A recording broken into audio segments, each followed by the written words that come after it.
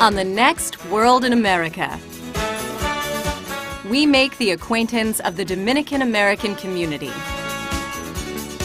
We celebrate their rich heritage and ancestry, taste selections from their mouth-watering cuisine, and partake in their vibrant festivities.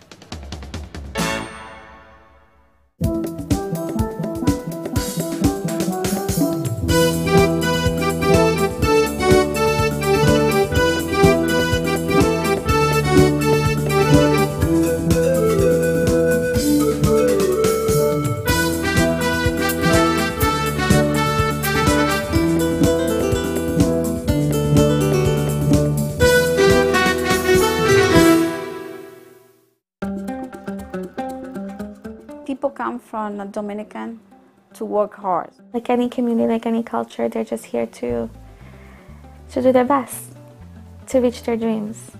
We like warm people. We like to invite people to the house. They're very attached to their culture. You know, they want to be identified as Dominican. A Caribbean nation, the Dominican Republic is located on the island of Hispaniola, sharing it with its neighbor Haiti. Second largest nation in the Caribbean after Cuba, the island has been inhabited by the Tainos since the 7th century.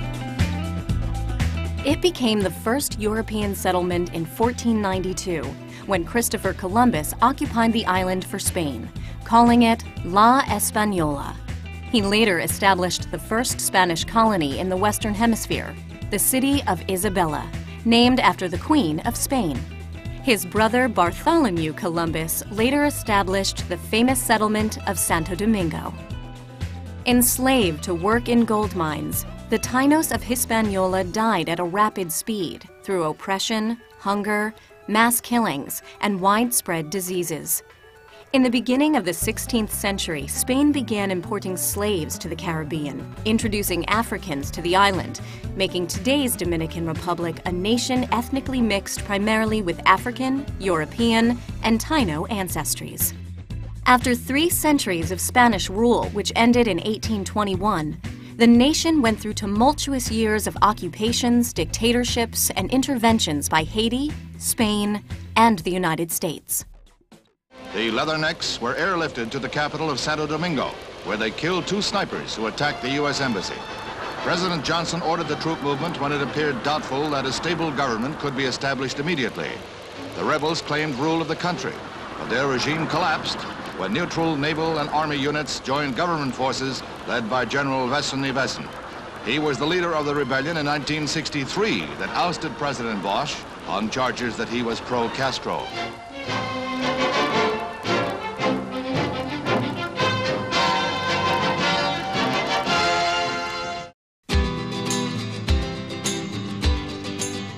Recovering from such political and economic tribulations, today the Dominican Republic has one of the largest economies in Central America and the Caribbean. Starting with the 1960s, large numbers of Dominicans began their migration to the United States for greener pastures. Currently, there are more than 500,000 Dominicans living in the States, mostly in the Northeast. Significant numbers of Dominicans migrating to the United States will begin in the mid to late 60s. Many Dominicans came from rural backgrounds with little formal education.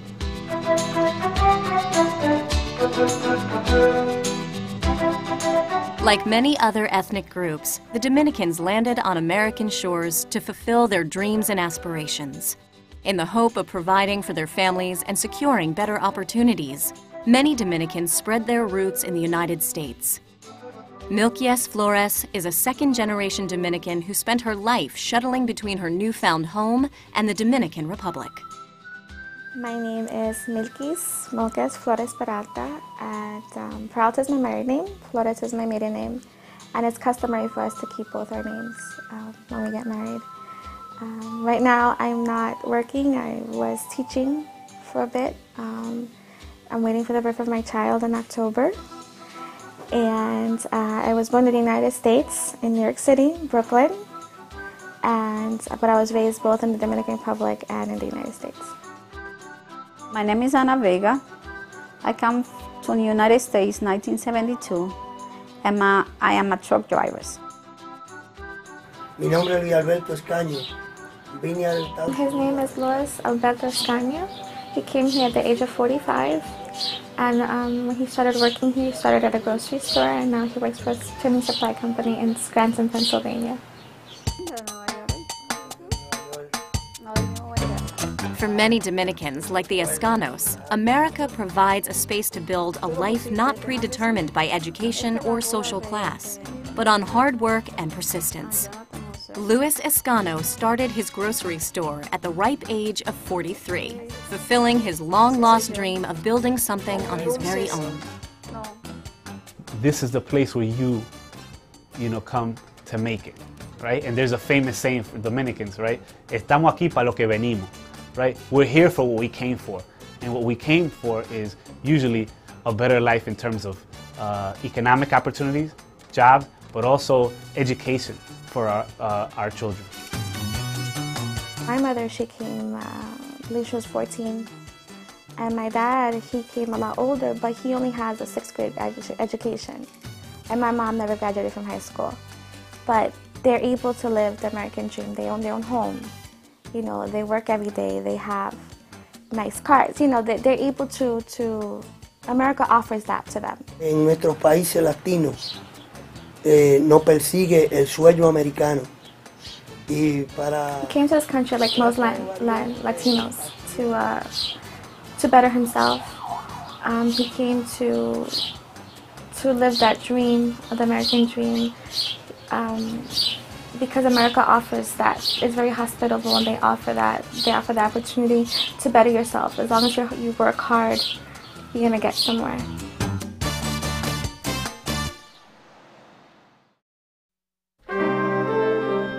Hailing from the sultry, tropical Dominican Republic, these folks find it hard to bundle up and taste the biting cold winters in America. Apart from this main challenge, Dominicans are also sometimes faced with the stumbling block of not being well-versed in English.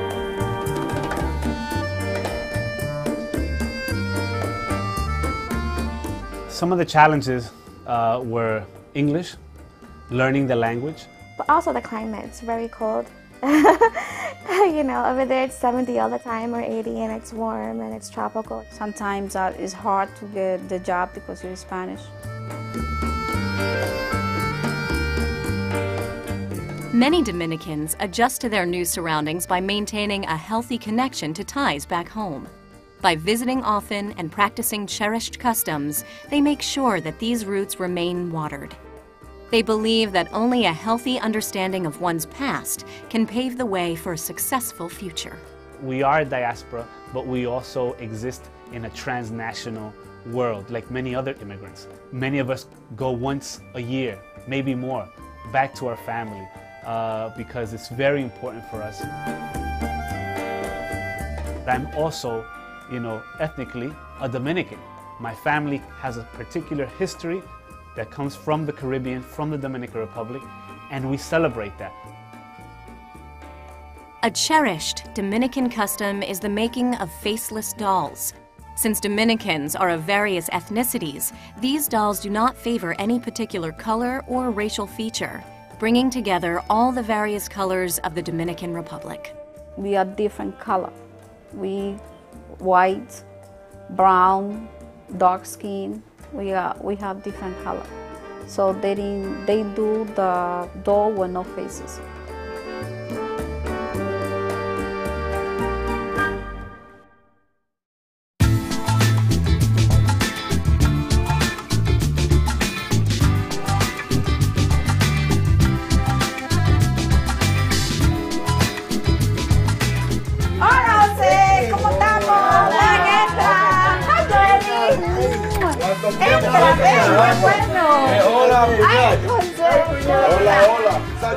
Strong connections with friends and family provide the social support structure that keeps the Dominican Americans a close-knit community.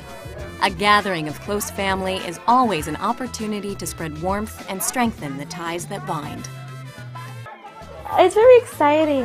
It's an opportunity to share, it's an opportunity to have good conversation, to share good food. We might not have events planned that day, but you just go along as you go. You can play games, listen to music, can dance, or just talk.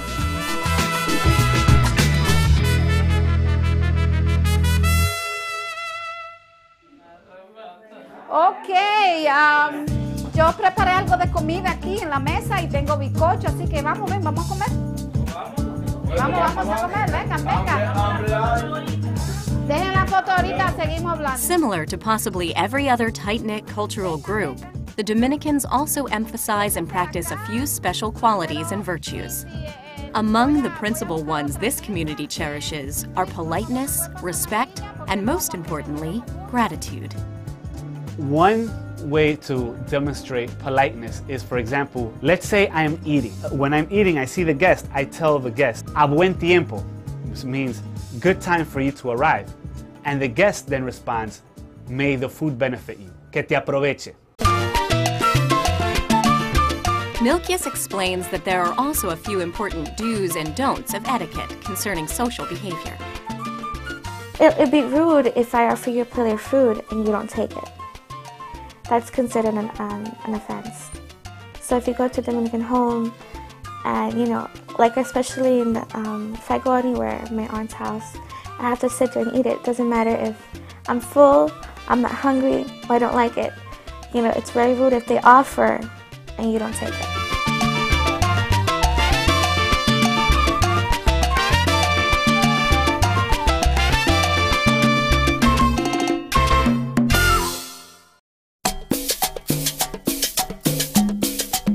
Dominican cuisine has the punch, warmth, and heartiness that comes from a mixture of earthy spices and wholesome ingredients.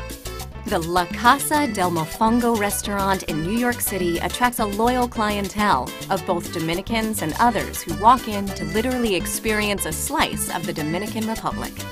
This restaurant been open for 3 years. It's going to be 3 years next month. So the basic idea came from Felix Cabrera. He's the owner. And he just wants to open a big restaurant.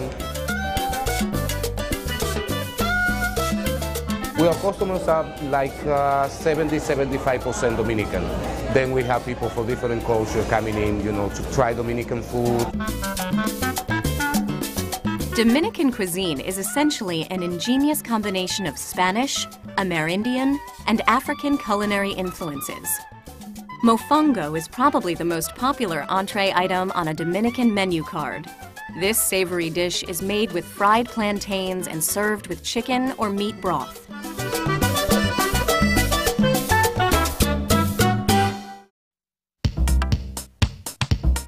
We call La Casa del Mofongo, so first we're going to do a mofongo. Mofongo is made basically from plantain, what is the Dominican, basic Dominican food. It's a plantain that's deep fried, and then they mash the plantain with meat and garlic.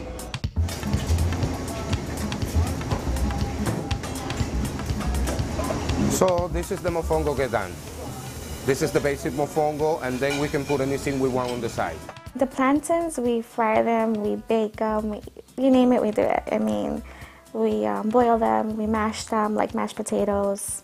We add onions to them, we eat them with like sausage or cheese, and we like to fry our food hot. So we use plantain for breakfast and for dinner. This is Dominican sausage. It's just prepared. We deep fry the sausage, and we made the plantain deep fry also, what we call tostones. This is the plantain, this is the sausage. Sancocho is another favorite in the Dominican kitchen. The recipe was originally perfected by the Amerindians who lived on the native land before the Spanish arrived in the Dominican Republic. Over the years, it has imbibed the rich flavors of various cultures. The Dominican Sancocho, we can miss that. Dominican Sancocho is like the signature of Dominican food. It's, everybody wants to try the Dominican Sancocho. Dominican Sancocho is a kind of soup.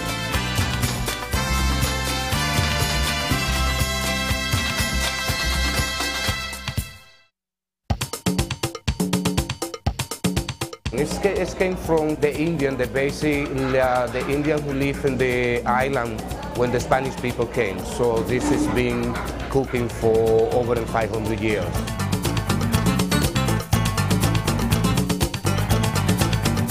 All right, this is the famous Dominican sancocho. This is all the ingredients we use. Chicken, oxtail, this is all mixed together with a kind of potato, crunch, plantain, everything mixed together. And then we got laurel, salt, oregano, garlic. Sure, we can mix the oregano. That's very important in Dominican food. And adobo, cilantro, pepper, onions, celery. They all mix together. They all broiling together to make the beautiful Dominican sancocho. Okay, he put a little bit of olive oil. You know, mix all the meat in there. Ooh.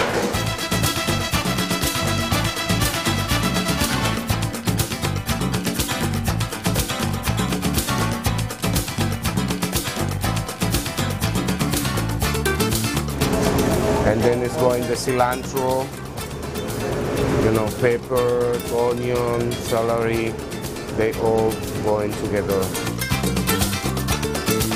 After that, we put some water, you know, let him broil it in water. Yeah, it's gonna be broiled for like an hour, and then all the what we call viandas all together. Okay, then la tap lo menea. Yeah. Okay, it's gonna be broiled.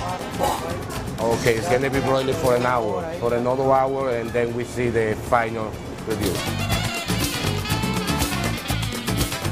Dominican food is just mixed from, you know, the Indian who live in the island when the Spanish people came, Hispanic culture, and African when they bring the slave working in the sugar cane in Dominican Republic. So it's all mixed together.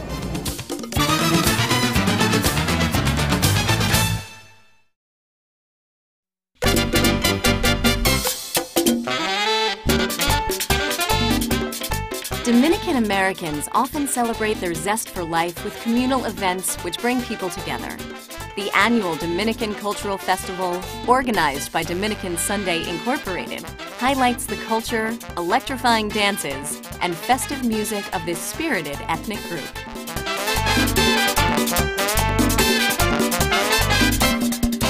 I love my culture, and that's why today we are doing what you see, because I bring from my country all I see there. You know, the music, the clothes, everything. That's why we have this event today.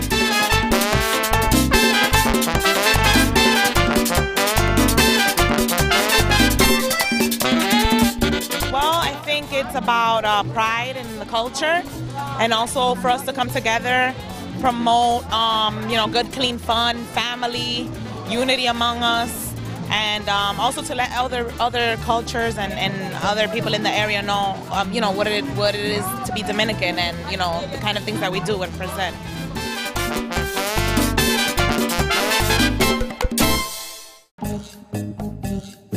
Dominican festivities are reflected even in the beautiful costumes showcased at such events.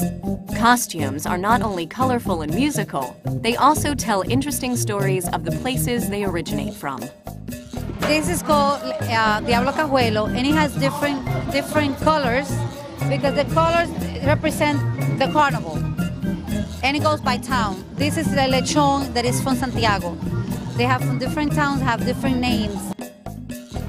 The corns, usually they have it clean, or sometimes they have full of blooms. And they have orange, red, blue. They have mirrors. They have different beats. And they have whistles to make sound when they go around.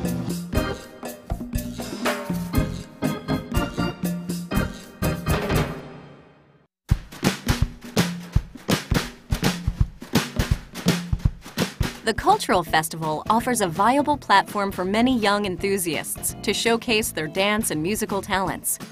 Surrounded by warm cheer and applause, these participants literally put their best foot forward. Folkloric groups and events, women wear flowery skirts and men long white pants, sometimes without shoes. The clothes are the colors of the flag.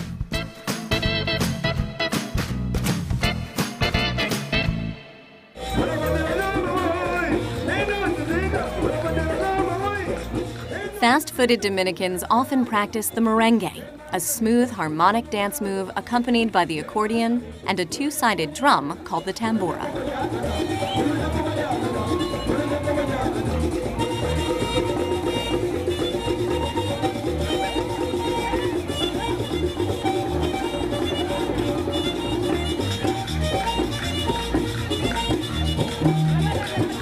Merengue is very traditional. It's very big out there.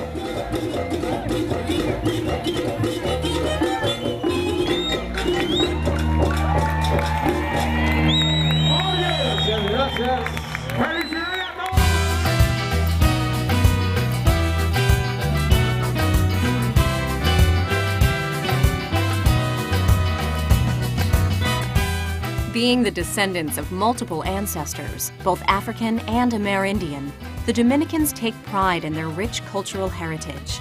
As they rebuild their lives in a brand new homeland, the Dominican Americans embrace America's ethnic diversity while simultaneously cherishing their unique identities.